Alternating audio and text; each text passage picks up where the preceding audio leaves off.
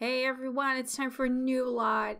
This time I chose 147 Huckleberry Lane. So this is a kind of a weird house. It has all these sort of different roofs and it just looks so odd. But apparently, oh yeah, I totally forgot to remove the objects. Normally I remove all of the objects and that's my sim starting in the background. I'm so sorry. Oopsie. Anyway, should have timed that a little better. Anyway, what was I talking about? Yeah, I forgot to delete the stuff. So you get to see like half a minute of that glorious thing. Yeah, this roof is just weird because apparently there are like smaller roofs underneath the other roofs. So I actually have a really brilliant plan for this one. I wanted to turn this into a barn. The idea that this used to be a barn and then now it's like converted to like a home was really interesting to me. So I actually went with that and I was like kind of figuring out how to place the roof, and I actually restarted the recording session because it took forever because I was fiddling with the roof so much. I was like, I gotta restart because I was also clicking between like the game and like Google Images to see how a barn roof actually looked like. So, and I was like, okay, I gotta start over. Because it took me a while before I finally got what I liked, and yeah, this is kind of the roof that I went for. And I found this awesome picture of like a new kind of style barn, and it was kind of this olive green. I was like, oh yes, let's pick that, because I noticed that a lot of the older American barns and newer ones tend to be red. And I thought so I'm probably going to use a lot of like reds and maybe some whites, and I thought it would be cool to when my eye fell on the olive green one, I was like, oh, that's really awesome. So I decided to go for that. Sadly I do not have like a big barn door, because barns tend to have, I think barns are kind of similar in every country. You tend to have really big doors underneath and kind of a big window slash door on top for like the hay, like sort of a hook to put it up there. None of that in this lot because I just simply do not have those tools, which is a shame, but oh well, guess we gotta live with that. So I decided to go for kind of white, windows and doors, kind of make it more clean. And maybe it's like recently renovated because the interior is gonna be a little more grungy, actually. Kind of weathered woods, sidings, and walls and stuff like walls and floors. It's kind of fiddling with like the pond and fences, and because that white of the fence is not kind of the same white as like the build set, and kind of the edges of the trims of the side of the wall, so it's kind of it has to perfectly match. So that was actually quite a challenge. So I have a bunch of nice fences because I actually really like this one. It's kind of simple with it's kind of wooden sticks almost, but it's, I don't know, it's a very strange fence, because as soon as I deleted it, as you'll see soon, and I try to place another fence, it actually did some really weird to everything I put behind it. So I actually was like, okay, delete this fence, it somehow messes something up. As you can see here, it doesn't, for some reason it kind of deletes the post in between the fences. I was like, okay, guess I'll just do this again and just go for this kind of crossed fence, which is not like a perfect white, so that was kind of nice. And then of course I ran into a little problem with like matching fences, because none of the fences really match, and I decided to go for the little heart fence because it's cute.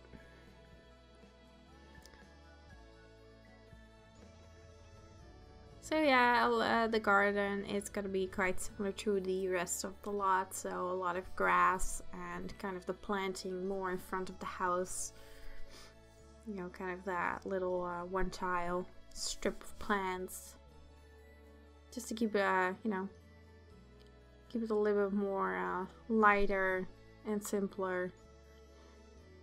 I will probably have a garden I will probably make like a house with a really fancy garden sometime, but right now I'm really enjoying kind of the simple planting like this, you know. I went kind of all out on, well, not really all out, but the Sunday stream, which I streamed, forgot the lot's name, was 110 Old Farm Road? Yeah, it was the greenhouse, a giant greenhouse that's owned by like one normal sim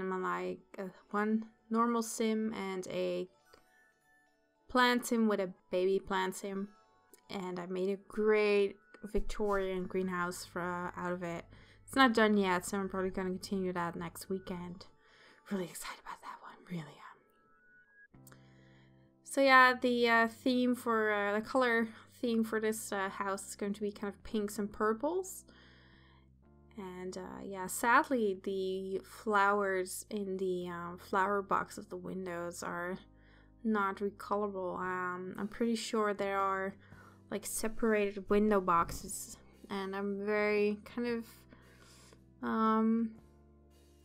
yeah, kind of wondering whether I should download them or try to find them, because I remember there were some of those kind of flower box window boxes, so that might actually be cool, because they would have like different colors, but maybe like the box itself could still be like kind of repository to the windows themselves. That would be actually kind of nice.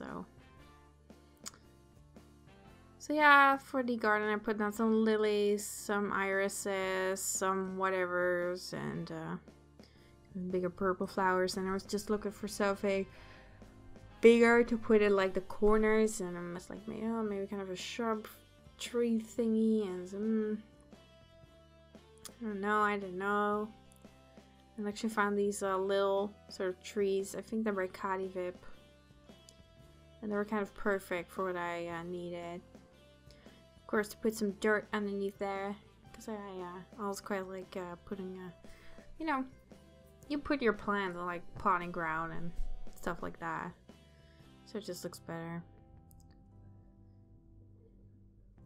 Look how pretty that looks. I really love that. I really like the color palette, white and purples, and kind of this sort of you know, I always find it kind of fairy tale-esque. You know, I've never been someone who really enjoys the brighter orange and yellow and that kind of color scheme, so to speak. Never been really good at, you know, putting those kind of things together, but I really enjoy white and purples and pinks and all that. So that's actually quite interesting that in the greenhouse I actually went for the color red as kind of a color that popped in the in some of the flower beds. So that's actually quite interesting. So again, a little bit more around the house. I decided to go for a very straight gravel path because I was like, well, whatever. I could use terrain paint to make a slightly less, fancy path, but I was like, this is good enough. This very straight gravel path. Sorry, I'm yawning. It's been one hell of a day today. At a work conference. Whee! Oh god. Does anyone enjoy those? Okay, let's not complain.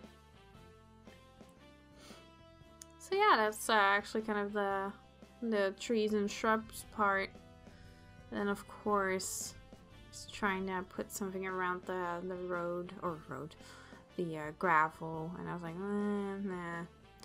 Then of course the pond, and I'm trying to hold back on every pond, but I just have to place the reed, man. And the cigars, they're so cool.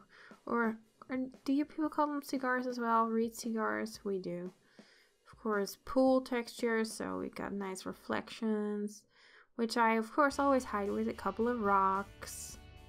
which I'm actually trying to use as very little as possible in this neighborhood, because I kind of abused them in, well, overused them in Blue Water Village.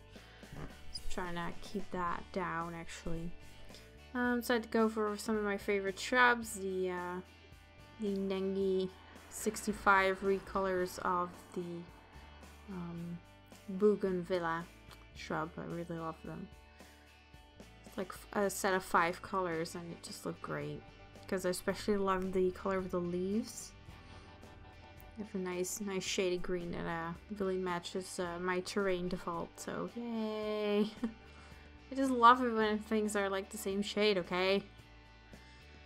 I'll make their garden slightly bigger. Who cares? Try to do that sort of thing as little as possible. Sometimes it's just gotta be bigger, man.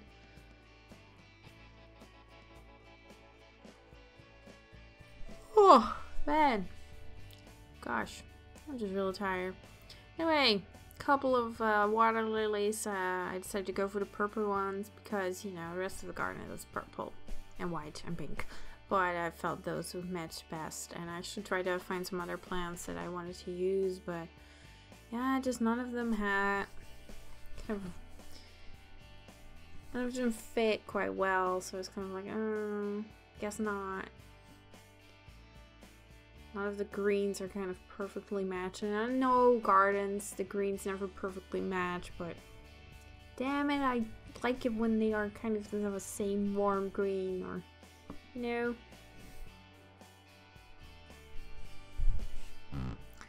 So it's kind of that was the exterior, and now this is going to be the part where I'm gonna determine kind of the rest of the look of the entire building.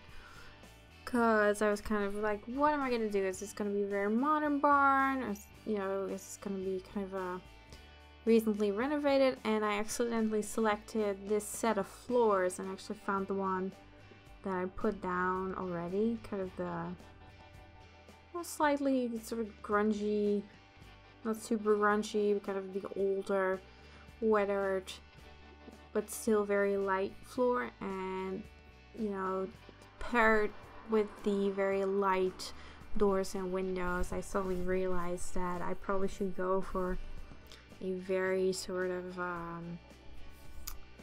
it has a style, it has a name. Forgot it. I forgot. Damn it. Anyway, it's just gonna be a lot of light woods, light floor, wooden floor, light wooden walls. Well, not very light, kind of brownish, but still kind of weathered, you know, to kind of suggest that these might have been like the inside, the actual walls, and that were like kind of painted a lighter color, but still show kind of the weathered nature of the planks, so we can kind of create you know. Oh man, it really has a name. I don't remember. Yawning again. Oh God. I'm so sorry. So rude. Anyway, so yeah, this is the color I actually went for because it matches the doors and windows perfectly. So yeah, the entire lot is just gonna be very light, kind of the not white, but very, very light wood tones, and I know it's gonna be very farmy and stuff like that, but I'm very excited. I especially love these tiles that I use in the kitchen, and gonna use some, which tiles did I use in the bathroom? Oh yeah, some black and white ones, but I still kept the wood everywhere. And actually, I again made a second floor, which I actually want to use again. I thought that would be cool. Oh, I didn't go for the black and white, or did I? No, I went for black and white. Anyway, because I kind of like the idea of, you know, the upper floor of this kind of barn also being like recently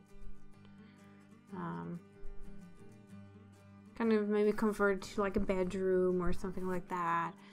And I'm just, in the meantime, I'm just kind of fixing plants that are bleeding through in the walls. So yeah, and I kind of dislike those little privacy windows because they don't exactly have the right shade. And always kind of, you know, kind of want everything to be matchy. So it's quite tricky. Actually went for a very modern window, which are actually the New Gear windows, I think. Yeah, New Gear. So yeah, and actually decided to go for the small folding stairs to go, you know, to upstairs. And oh no, I didn't. God, I'm ruining it. Stop the take. I'm doing it again.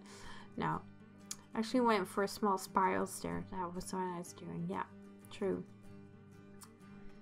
And kind of, you know, I put it in the kitchen because, you know, the hallway again is very narrow, and I would have to shuffle doors to make sure I could put a stair there. Wow, it's getting really bad. It's not like even late or anything, I'm just really tired. So yeah, anyway, just putting a nice little stair down for the second floor, which is, you know, not really sure what I'm gonna do with that, but we'll have to see that in some of the upcoming videos, I guess. So yeah, I think this is we're slowly near the end of this part, and hope you liked it, and see you in the next one. I hope so, at least. Please, please. Bye.